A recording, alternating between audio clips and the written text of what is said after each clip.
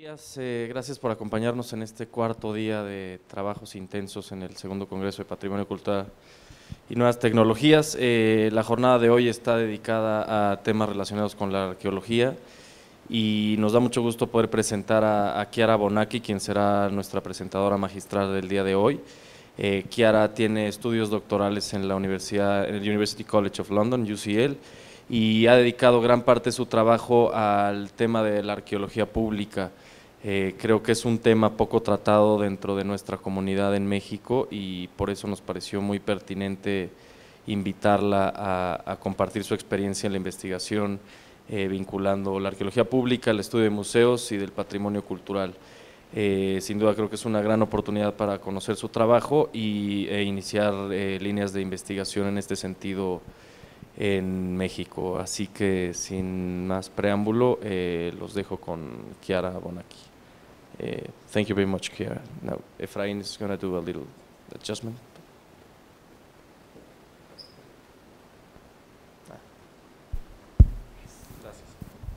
Thank you. Thank you very much, Ernesto, for this introduction. And buenos dias. I'm afraid that sadly my ability to speak in Spanish doesn't go very far, so I will have to speak in English, and I apologize for this. Before starting, I would really like to thank the organizers of the Congress and the Institute, INAH, for inviting me to be part to what I have found a really interesting, rich and varied discussion about the role of new technologies in and for cultural heritage, and for giving me the opportunity to connect with you all, with a network of people based in Mexico and other countries as well, who are interested in some of the issues and some of the themes that I'm also very interested in. So thank you. Today's session will focus on the use of digital media in archaeology, how digital technologies can really help and can support archaeological research, how they can support the preservation of archaeological heritage, and how they can support what in Spanish you called very effectively the socialización of archaeology, so the social use of archaeology. Importantly, digital technologies can also help to make the process of archaeological research and the practice of public engagement more tightly interlinked and mutually reinforcing. And this is the point that I would like to make in my talk, first through an initial and more general overview, and then looking specifically at a case study, a project called Micropasts, in which I have been involved for the past 2 years at University College London. Archaeology has a very long tradition of engaging the public, as we know, which really dates back to its antiquarian roots, to the 18th century. All around the world, archaeologists have involved local communities. They have leveraged a range of media, so institutional media, to communicate the methods and the results of the work. What you see here is an image from one of the very first television shows to be broadcasted in the UK about archaeology, called Buried Treasure. It features Mortimer Wheeler, who's not only one really important archaeologist, one of the founding fathers, perhaps, of the archaeological method, but also an incredible, a fantastic communicator who used television, magazines, and books to bring the public in what he was doing. It was the 1950s, and archaeology had been actually the first scientific discipline to be showed on the small screen in Britain. Recently, Carol Kulik has published a study that looks at the development of archaeological communication which focuses really on the UK and on print, television, and radio communication.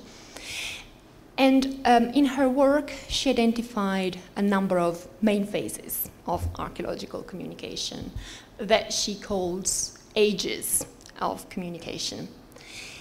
Perhaps this expression, ages, is less than ideal, I think so, to really express what the reality of change in the media and communication environment is.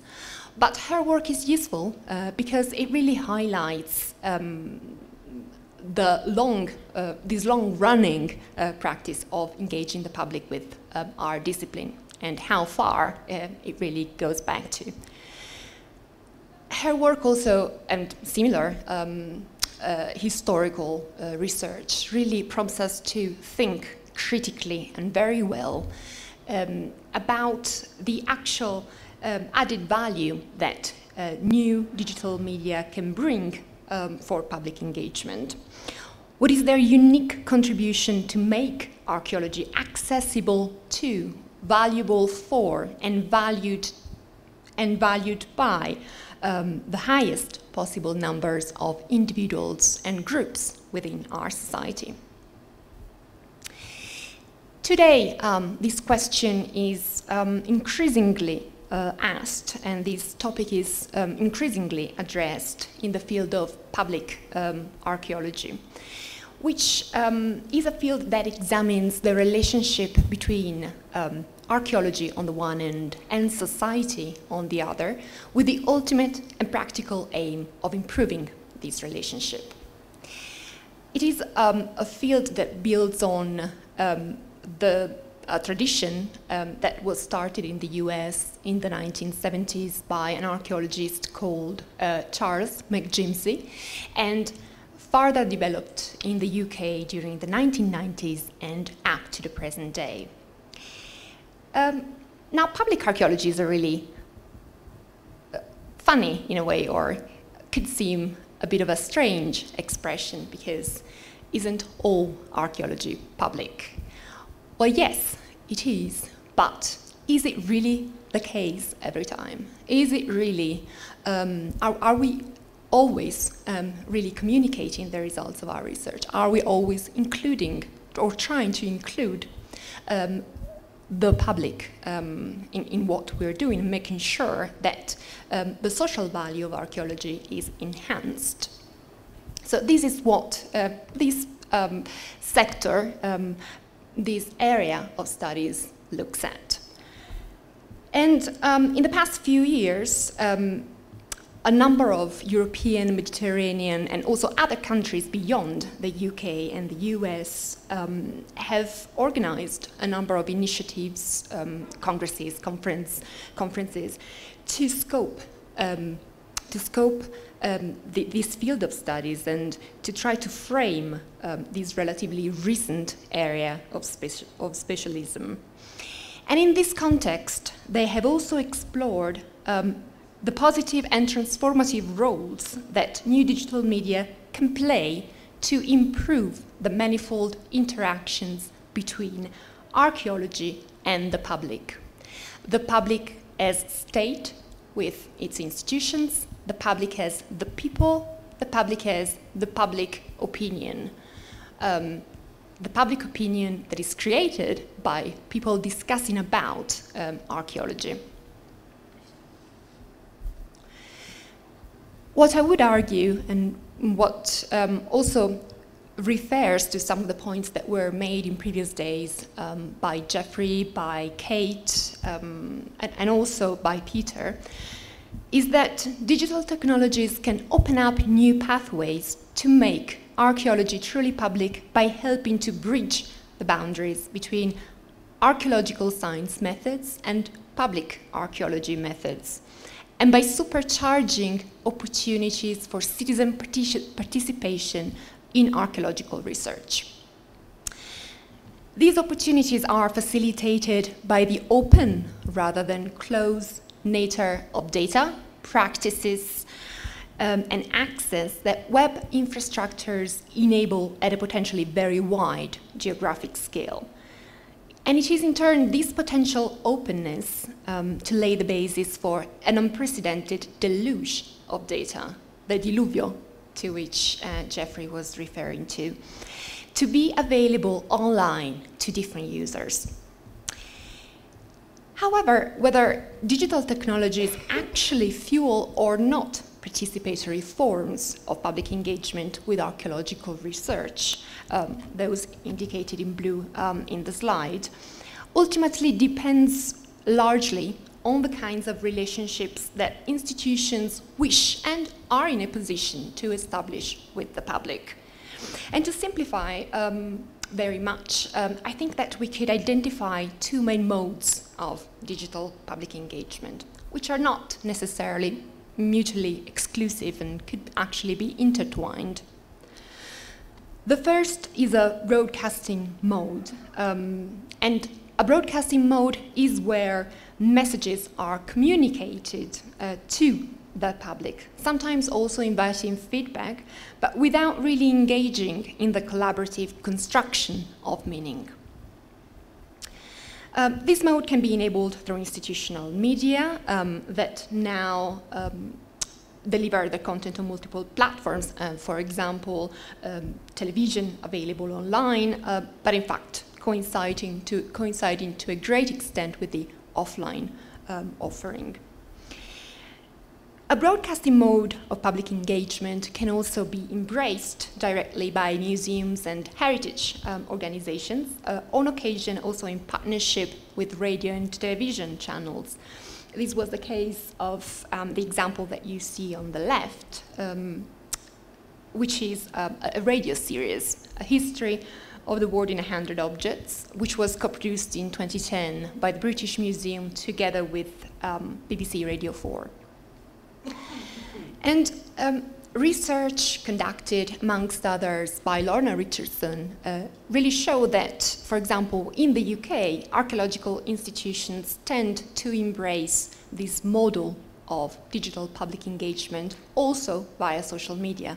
So they are using also social media in order to deliver messages more than also to engage in dialogue with the public, so also to listen, and so also listening and responding to what the public has to say.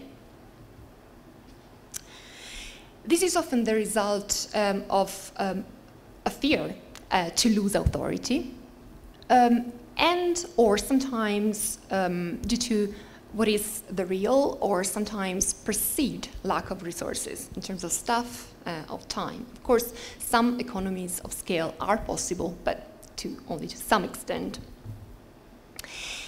The second mode of digital public engagement is the participatory mode that I was referring to at the beginning. And this is reflection and discussion about different levels of participatory approaches has been done, for example, by Nina Simon in relation to museum engagement, and particularly through her book, The Participatory Museum, published in 2010. And in fact, Nina Simon identified a number of levels of participatory engagement. And each of these levels really requires progressively more advanced, progressively more sophisticated skills on the part of the public. A contributory kind of participation, which you see again on the left, asks the public to help to assist with projects that have already been, to a large extent, designed by institutions. I have included the example of the Field Expedition Mongolia project, which is a project that invites whoever is interested, really, online, to inspect digital imagery in order to identify archaeological features. And this is an application of crowdsourcing. In co-creative undertakings, instead, research agendas are developed collaboratively with the public, and projects are then run collaboratively with the public. This is what happens, for example, for the projects that are developed and run by Dick Ventures, which is a social enterprise that develops collaboratively with communities internationally, community archaeology projects. Hosted participation is, for example, what we experimented with as part of the MicroPass project. And as part of this project, in fact, we created a crowdfunding platform, a space where community archaeology groups, together with, in partnership with institutions, could really raise funds for their own activities. So essentially, we created a space to host community archaeology projects looking for funding. And there are also entirely grassroots participatory projects that I think are indeed worth mentioning. A notable one is the Megalithic Portal. I don't know if you have come across it. This is a crowdsourcing website that has been running for years, and this explains partly the fact that perhaps it does look a little bit clunky in its interface. The Megalithic Portal is an initiative started by citizens, so not by a particular institution, and asks fellow citizens to help identify, locate archaeological sites all around the world. Here I have included Mexico. And of course, there has been critique over the fact that data ultimately is not checked, it's not validated. But I think the point is really to stress the longevity of this initiative, which cannot be overlooked, I think, particularly at a time where the sustainability of web infrastructures, digital resources is so important and so discussed, such a critical theme. All the examples that I've proposed so far are centered on crowdsourcing and crowdfunding, just to stress how the same method can really be used to enable different levels of participatory engagement. And an additional point that is rather obvious, but perhaps worth reminding ourselves of, is that whatever the mode of public engagement that we wish to enable, in planning it, it is important not only to take into account some of the issues that we very well know related to, for example, the divides. A first divide relating to access to resources, a second divide relating to digital knowledge, digital skills, but also importantly, it is important to take into account the sociocultural and the policy context in which our archaeological and engagement activities take place.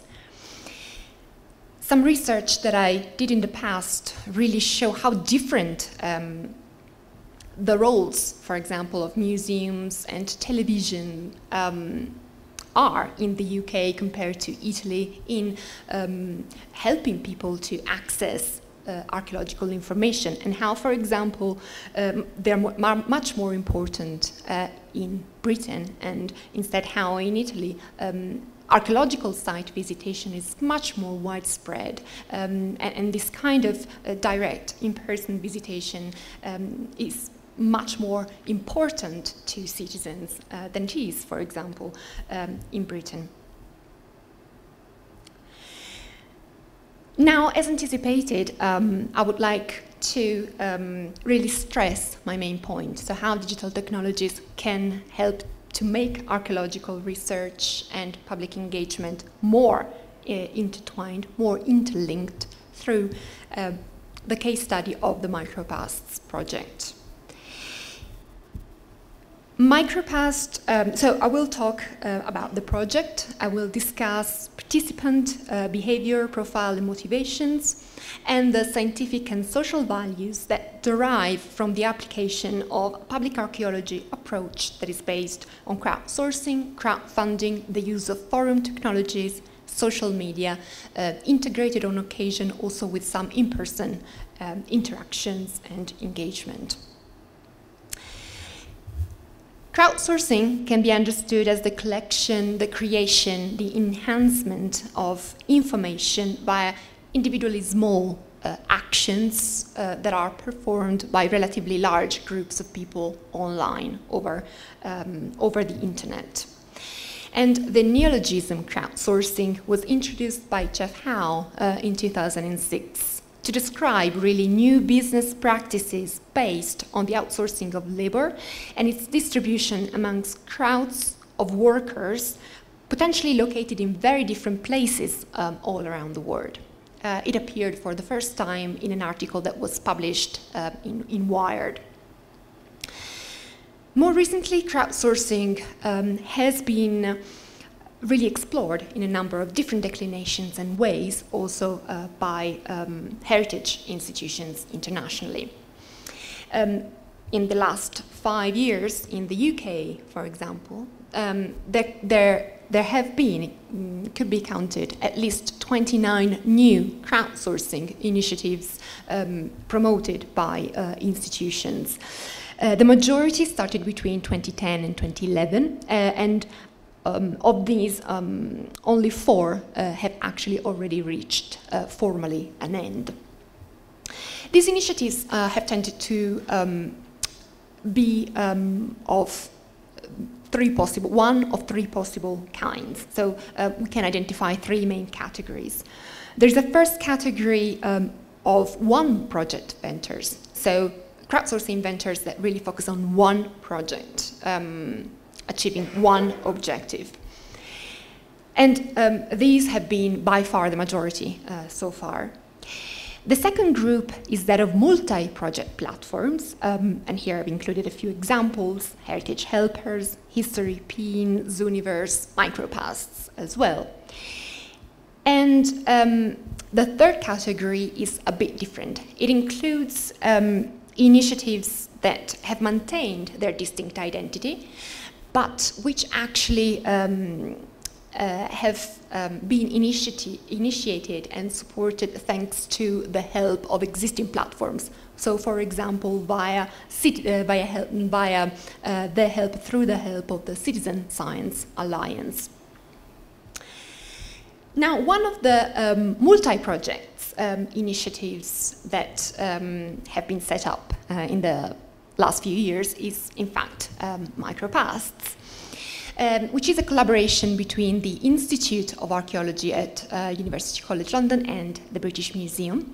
It is seed-funded by the UK Arts and Humanities Research Council and has been running for the past 2 years. Actually, during the last year, our collaborations have much expanded beyond these 2 regional institutions to include more museums, more archives that we've built relationships with. Micropasts has experimented with the use of crowdsourcing and other web-based methods to establish and to study collaborations between institutions, mainly museums and universities on one side, and members of the public on the other, in order to study the human past by doing one or more of 3 possible things. One is creating new and open archaeological, historical data through crowdsourcing. The second is using forum technologies in order to involve collaborators, citizens in discussions about how these data could be used, and also to develop new tools, further develop the Micropasts platforms and the Micropasts project. And finally, the third is using crowdfunding to microfinance community archaeology and community history projects. To achieve this aim, we built micropasts.org, which is a platform that really has three main web components. There is a crowdsourcing website, and a forum, which were launched in April 2014, and there is a crowdfunding website, which was launched in October 2014. And I will now, in this talk, focus on the crowdsourcing component. Through the MicroPasts crowdsourcing platform, members of the public can help to create new and open data by contributing to crowdsourcing applications that we have developed using open source software and version control via GitHub. You see here a few examples. Now, the majority of the crowdsourcing applications that we have deployed are research-orientated. This means that they were developed in order to build data sets that would then allow answering research questions that were set to a large extent from the outset, rather than for digitization purposes per se. But we have also developed some pop-up applications, either to test new crowdsourcing methods or to test existing crowdsourcing methods with new collections. And of course, these smaller experiments have been really useful to kick off collaborations with new institutions, because they've been a way to really explore the potential of using this method for them and understand what they could find in it, what they could get out of it. The majority of the work that we've been doing so far has revolved around the transcription of the National Bronze Age Implement Index, which is a really big paper archive that is stored at the British Museum and contains about 30,000, bit more than 30,000 object cards that document metal finds that were found in Britain in the 19th and 20th century. And this is an archive that was basically lost. Its digitization could not be funded, had been tried many times, and in essence, it was available only to scholars who were prepared to visit in person the archive in London. So what we did was scanning the cards contained in the archive, uploading them on Flickr, and then there would be an application through which members of the public were asked to transcribe the information contained in the cards and transfer it into the fields that you can see on the left. And they were also asked to georeference the find spots. We have not done this just in one go, but we have broken up the archive in a number of small applications, because by doing this, we understood that the process was much more manageable. And once the transcription is complete, the records will be merged with the records that are already in the Portable Antiquities Scheme database, which contains records that pertain to metal artifacts found in England and Wales from the 1990s. So it will create one of the biggest, actually, archives of its own kind that exist and are available online. Alongside this more traditional kind of crowdsourcing transcription, we have also experimented with new kinds that have allowed, for example, to 3D print the pulse stays and the mini-flanged axes that you can see in the slide. This application, well, we called it a 3D photomasking application. And this is because, well, it's an application that asks members of the public to identify the outline of objects on sets of 40 plus photos taken all around the objects. And this is because in order to create the masks that you see up in the slide. And this process is useful really to improve the quality of 3D models that are created using the masked photos offline with what we used PhotoScan as software. We've also adapted this application, which relies essentially on polygon drawing. For example, one adaptation has been the one that you see here. We have basically used polygon drawing to create 3D solid revolutions of amphoras, Roman amphoras. Basically from drawings that already existed and were available online. All these procedures allow to create large quantities of data that, of course, unlock new kinds of quantitative typological analysis of artifacts. Just to mention two other applications that we've developed. These are more about, these are applications that ultimately allow the public indexing of artifact collection, the one at the top, and photographic historical photos, the one at the bottom. Now, validation. How do we make sure that the tasks completed online by members of the public are actually usable for research?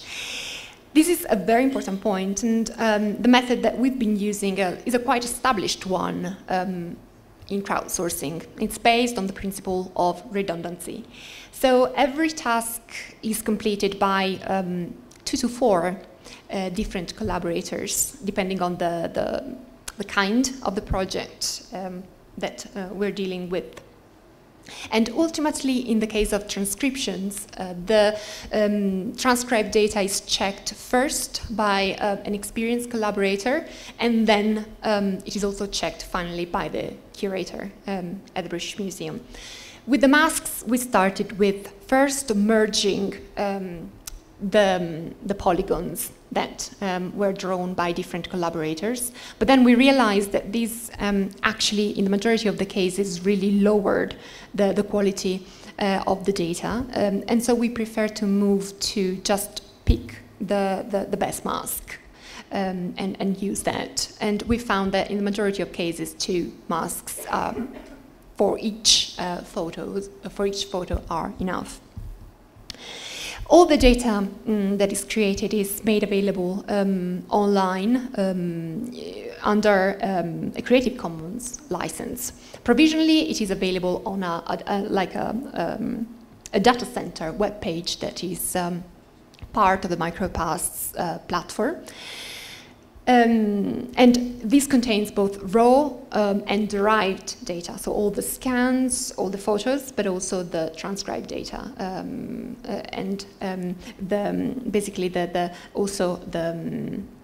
what we put up is the transcribed data as soon as it has been transcribed, and then the consolidated version as well. We have really been encouraging institutions to embrace a fully open policy for data release, because we have seen that really non-commercial licenses, in the end, are not really worth. In the majority of cases, the benefits generated by restricting commercial use are outweighed, are much less than those that are generated by an open access and an open data policy in terms of visibility also of the institution.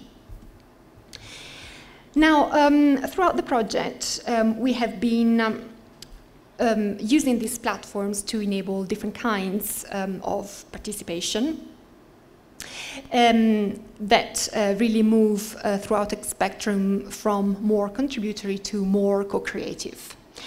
And well, we had a public archaeology research agenda, so we really wanted to know more about who was interacting with the platform, the dynamics of the volunteer group formation, participation profile and motivations, and ultimately the value of participation for different individuals involved and for the institutions who took part in the project.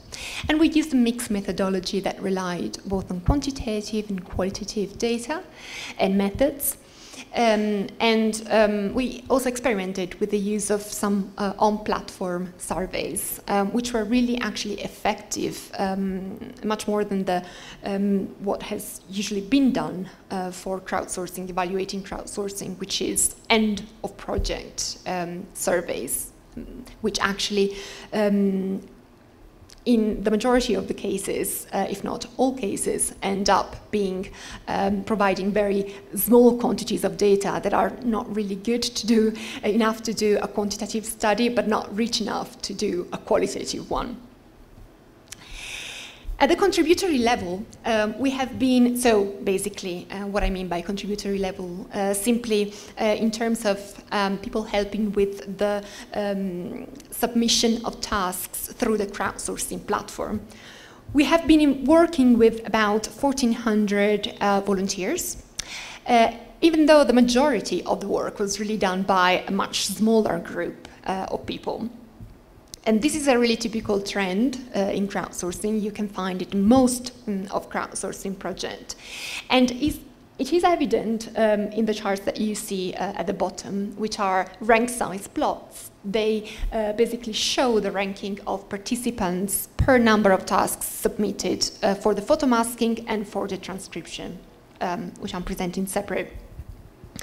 And the table also describes the trend in further detail. It shows that really only 25% of volunteers completed more than 14 tasks. And here the point is really that actually what this means is that there is a small group of people who are really, really involved, and this gives the institution the opportunity to work with them in a very deep way, and has also an impact, a positive impact on the quality of the work that is conducted, on the kind of relationship that can be established with them. And then there's a long tail of people who engage in a more serendipitous way, more occasionally, but nonetheless, for the institution, even this long tail is very useful to reach, for example, new audiences, as I will talk about a bit more, and also to maintain links with existing audiences. There had also been a tendency for volunteers to focus mainly on one kind of crowdsourcing activity, and here I've compared transcription and photomasking, which are the two types that we have been deploying consistently since the beginning and throughout the project. The majority of people have chosen either one or the other kind, with less volunteers doing both. And even amongst this latter group of people doing both, most have tried both kinds, but then really went for one. Volunteer choices have been strongly led by a preference for those activities requiring skills they already had and they felt comfortable contributing, with little change observed through time. On the right, you can see two charts which really show the Lorenz curves and also the Gini coefficient that relate to participation in transcription and photomasking. These are just two measures that are used in the social sciences to assess the degree of inequality of distributions. The Lorenz curve, the curve that you see, reveals the cumulative percentage of people who have done a certain amount of tasks for the photomasking and for the transcription. The more it is bended, the greater the inequality. So what you can really see is that actually it looks like there is great inequality, as we've seen, but the masking is slightly more democratizing than the transcription. Although we have seen that this tends to be because more people do slightly less of it, whereas in the transcription there is a group who do slightly more. At the co-creative level, we've been working with about 80 people, involving them in forum discussions about how the project, how the platforms should be developed further. And as a result of this conversation, we have also been engaging in a deeper way with a small number of contributors who are also those more involved in the contributory kind of participation. And following their own suggestion, we just involved them in, invited their help in tasks that, and activities that are more at the interface between the creation and the interpretation of data. So, for example, the consolidation of transcription and the creation of 3D models offline, which now they are doing. This process was supported not only via the forum, but also by, for example, resources that we made available online and a research blog. Originally, our aim was to establish collaborations with citizens by engaging both an ubiquitous and as yet unknown crowd of people online and groups who were already established offline. So archaeological and historical societies reaching out to the group of metal detectorists who was working with the portable antiquity scheme and who could be interested, for example, in the crowdsourcing work focusing on metal artifacts. Now, we tried involving an online crowd using online publicity and then an offline groups with in-person communications, tailored emails, and so on. And what we found is that, again, the online publicity was by far the best method, and our efforts instead to engage offline groups were less successful. As a result of it, we've been working with a group of collaborators who's very widespread geographically and has almost exclusively an online presence, although some of them have also come to London, helped with photography, spoke at conferences, and so on. About 3/4 of the group of people we've been working with do not work in archaeology or history as part, they do not work with archaeology or history as part of their main daily job. And this is really important because it means that this model we've tried has been successful in establishing collaborations truly between people working in heritage institutions and people who are not working formally for these institutions outside of them. In terms of age, I think what we found is that we have a generally younger audience than most crowdsourcing projects in the humanities, and we found the 3D modeling element to be key in this. So there is a statistically significant relationship between age and the kind of and the preference for the photomasking versus the transcription. And if age is correlated with a slightly different task preference, gender is correlated with a slightly different subject focus. So for micropasts, as for other crowdsourcing projects in the humanities, collaborators have been mainly women, which is completely different from the trend that has been recorded, for example, by science-based crowdsourcing projects. And although the majority of collaborators come from English-speaking countries where English is the first language, we've also been successful in involving people and collaborators very deeply who do not come from this country and are, for example, from Greece and France. This is because we have some applications like the photomasking one, which really allow the public to work with photos, to work with images and less with text.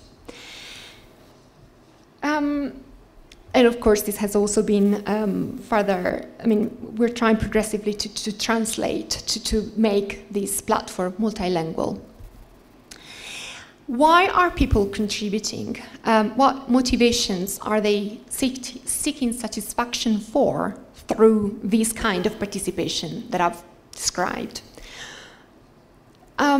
Well, I think there is, of course, plenty of literature that looks at volunteer motivations, that looks at the altruistic, egoistic, intrinsic, extrinsic dualities. But here, I think it is useful to really identify three main groups of motivations. A first group consists of motivations that recur and can be found also in relation to museum visitation more generally. So there is, for example, interest in learning, getting a training, learning opportunity for themselves, but also for their family and friends. So we've had collaborators downloading some of the cards, downloading some of the photos and giving them to their children who took them to school. And this started actually, for example, school activity around the British Bronze Age in countries as far as India, we have heard. Relaxation, having a gaming experience, particularly in relation to the photomasking, which sometimes is just used to continue helping out, but in a lighter way, less intense way than through transcription.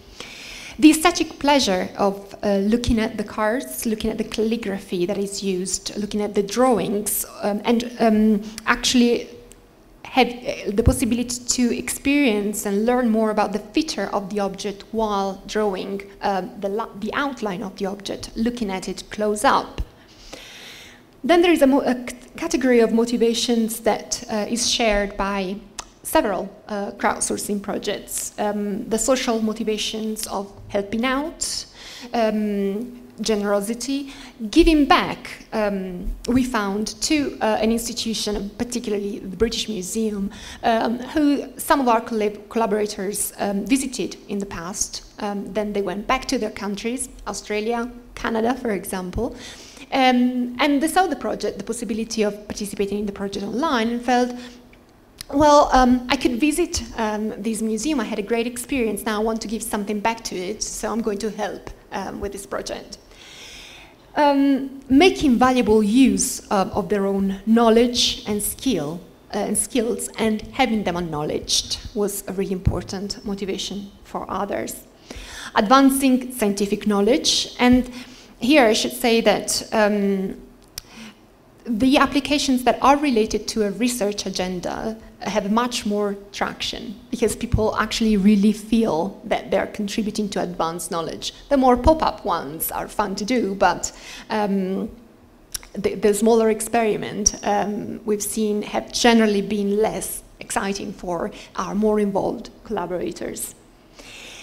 Competition is an aspect, is a motivation for quite a few of them, but only in one case, I would say, it has reached a level that has actually lowered the quality of the work that was conducted. And this required a discussion on the forum about what to do with, for example, the leaderboard, deleting it, taking it out or not, because other collaborators were feeling that actually their work was less valued if there were people who, in order to escalate a leaderboard, were submitting worse tasks. And this point I'm mentioning in particular to show how closely related the public engagement methods are with the archaeological science methods, because eventually to control we cannot essentially and do not want to block users.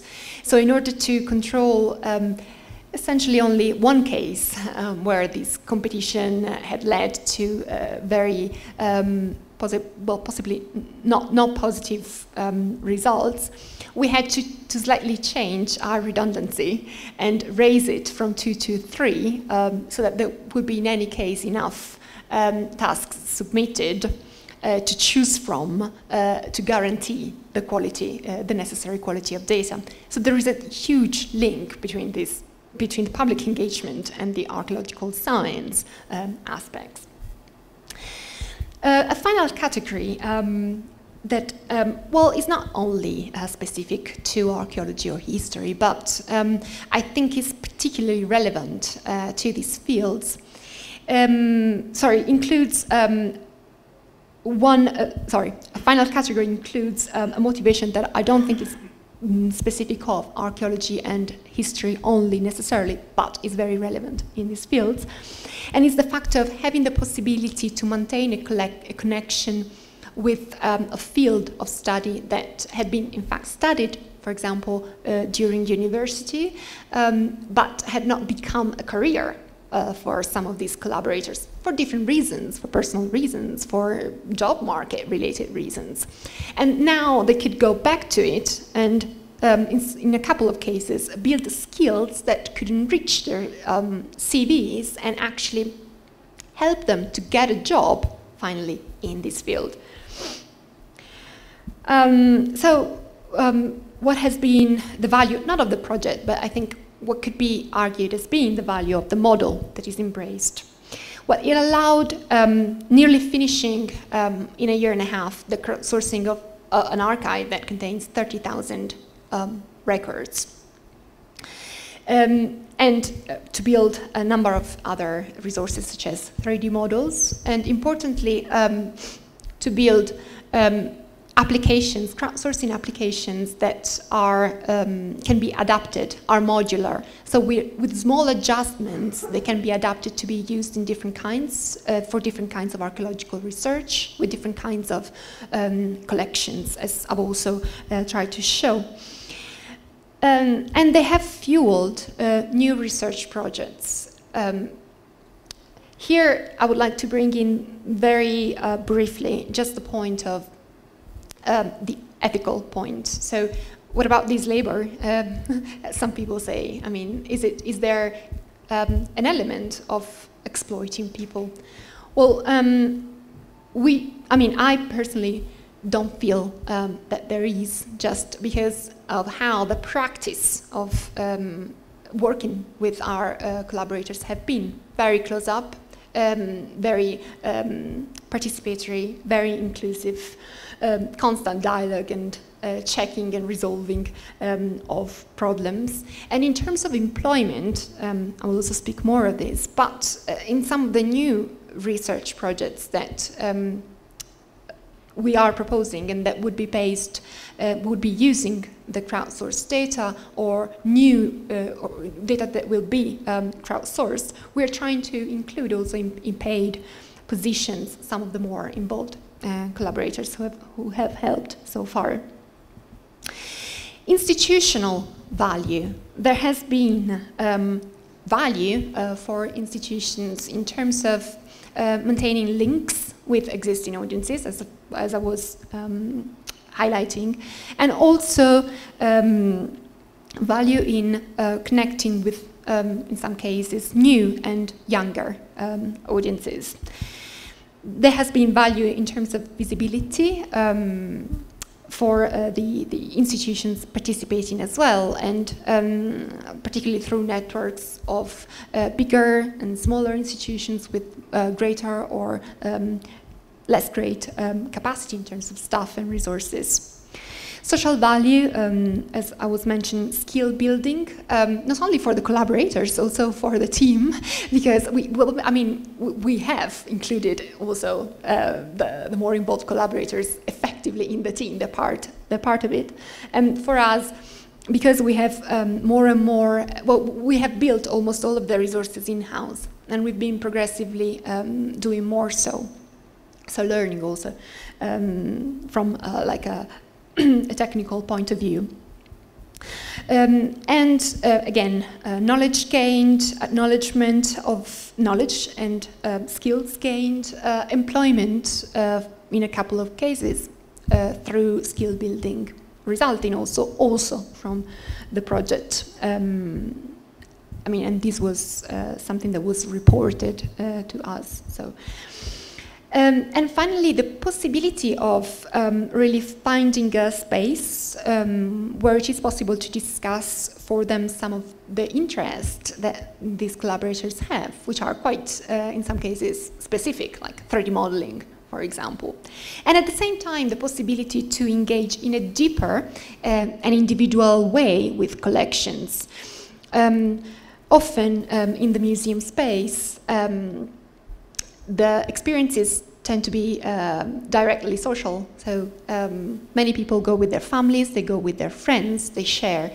This is the crowdsourcing experience is a very different one in this sense, because it also allows, while allowing the connection with other people through the forum and different means, it also allows a very focused engagement with artifacts and with archives. Now, in order to really speak of value of the model, I think it is key to make sure that it is actually repeatable, it is scalable, it is to some extent sustainable, so beyond what is a grant-funded period. And in fact, sustainability of this project is potentially the greatest weakness of all. Where I see repeatability, how do I see repeatability and scalability ensured in relation to crowdsourcing is really by having fewer multi-project platforms that really involve a higher number of institutions, rather than having each institution going on its own with its own platform, and therefore having greater sustainability project, having to reinvest money in actually building the resources from scratch. So, for example, what the project is really trying to do is to, and has partly done already so far, is to involve new museums, new archives, and just offer the platform so that they can then do the digitalization work at their hand. For example, scanning a number of card archives that they have, or take photos of number of objects, and then we would deploy the application, or at least to start with a pop-up application. Scalability is something that is facilitated very much together with repeatability, actually, by the open source nature of the software that we've used. The possibility to adapt easily these applications with not so much, not so great effort. And so, the final point with which I would like to conclude is really to, invite any comments that you might have, and in relation to the model, this model that I've presented, and stress again, really the potential of using a public archaeology model that tightly weaves in, on the one end, archaeological research and public engagement on the other. Thank you.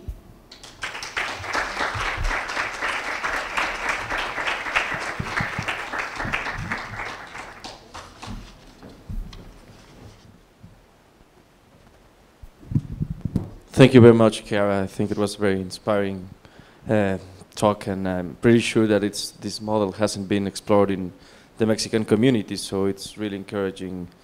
It's really important to encourage our community to start thinking the possibilities. Y, bueno, queremos abrir la conversación. No sé si tengan algunas preguntas o algún comentario para Chiara en este punto.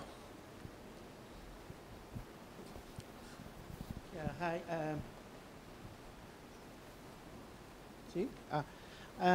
I just wanted you to, you have some comments about the policy and institutional environment. Maybe you can make some comparison between what is happening in Italy and the UK. Mm-hmm. Because we need, you are doing this work in a university, right? Which has different legal setting. Mm-hmm. We work in INAH, in a, can be, something can be a governmental agency. And we have a lot of restrictions about getting money, donations, things like that. So that makes our work a little more constrained in terms of funding, for example. So could you have any comments what happening in Italy and the UK in this regard? Yes. You mean in relation to the crowdsourcing and the crowdfunding separately, both of them?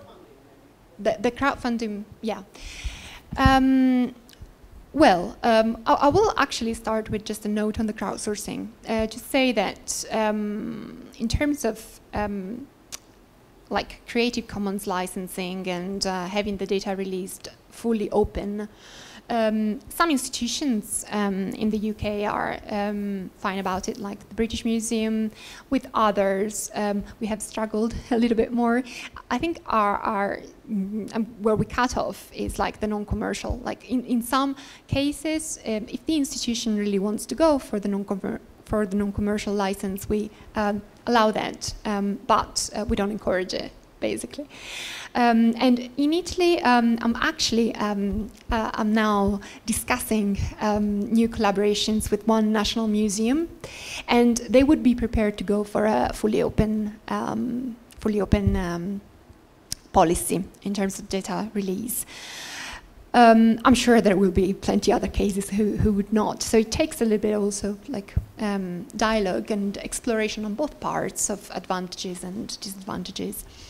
For the crowdfunding, very true actually, the point that I made at the beginning on the importance of the policy context is very relevant to that, because crowdfunding tends to have much more appeal and to work better in countries that like invite and welcome very much also private donations, have this philanthropy culture. There are experiments in Italy that are popping up. There's one in particular called I Love Italy, that is just now launching the platform, and they're trying to basically use crowdfunding for the preservation of heritage. I mean, I know that there are more, in relation to the crowdfunding, there can be potentially more issues related to the routing of the funding. Maybe a way is, I don't know if it would work, it can work in some cases in Italy, is to have the crowdfunding platform collecting the donation and then transferring it as a one donation to the institution. I don't know if it would be a way around it, but like rather than, so basically there is a charity, a group who collects everything through the platform, and then the money is like in one go. As a one donation transferred. Yeah. Sorry, but it wasn't straightforward even for the university to do it, I have to say. Even in the UK, I mean, we had to go, it requires a lot of discussion. It required for us also a lot of discussion around legal, you know, the legal terms and, yeah.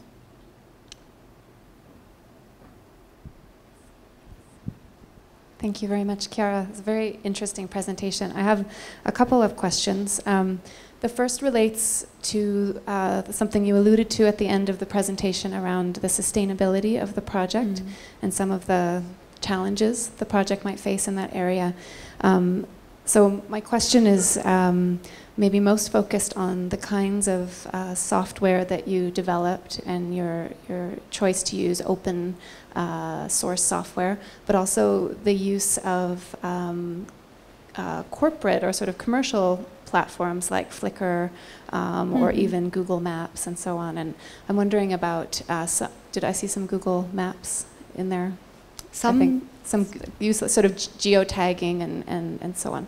Anyway. We use open layers, yes, for the georeferencing and okay. yes. Okay, so I guess my question is just about some of the challenges around using tools that are so helpful and work so well in collaboration or in cooperation with open source platforms, but the challenge of sort of trusting them to maintain data or maintain connections with your system into the future. So that's one part of it. How do you keep it, and how can you ensure that it will be there in the future? And then the second question has to do with the sort of shifting sense of the expert or the curator and the institution as a kind of pinnacle of expertise around collections. And in crowdsourcing, and in this kind of project, do you see the kinds of information that you're soliciting challenging or throwing into question the expertise of the curators ultimately, or is it information that assists the institution in kind of maintaining that role? So what is your sense of that shift potentially? Thank you. The first question, yes, we wouldn't expect systems to remain the same over time. And in fact, something that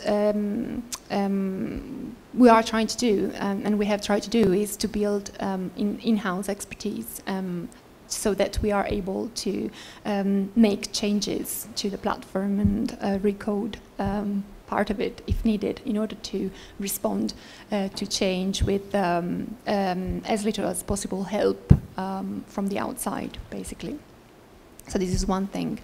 Moving to the second question, I think, well, what the ones that I've presented are tasks that assist on basically the completion of projects that have a specific research aim, and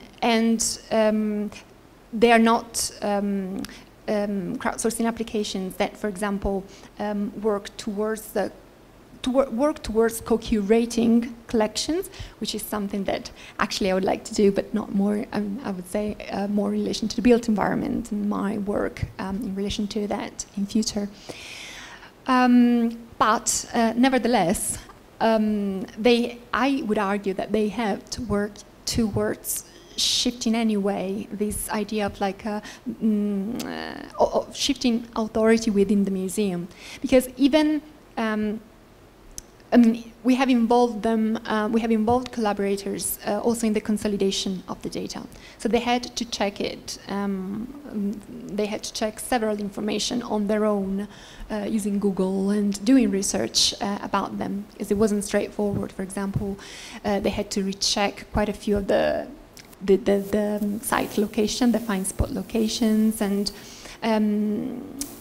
in the end they had quite a big role in the final consolidation of the data, which at the beginning for the museums was a bit not always something they felt comfortable with, and then they did, and you know, it's something that we've had and they've had to justify also at conferences and so on. But in the end it worked, because then there was a second check that really, and through which we found that what they had done was good work. I mean, yeah.